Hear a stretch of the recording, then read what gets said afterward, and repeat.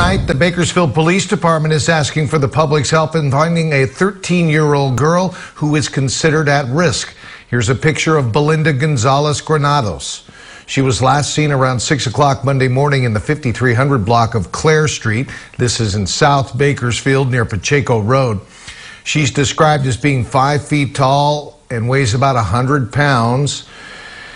Belinda Granados was last seen wearing a yellow t-shirt, denim shorts, and black shoes. If you have any information on her whereabouts, you are urged to contact the BPD at 327-7111.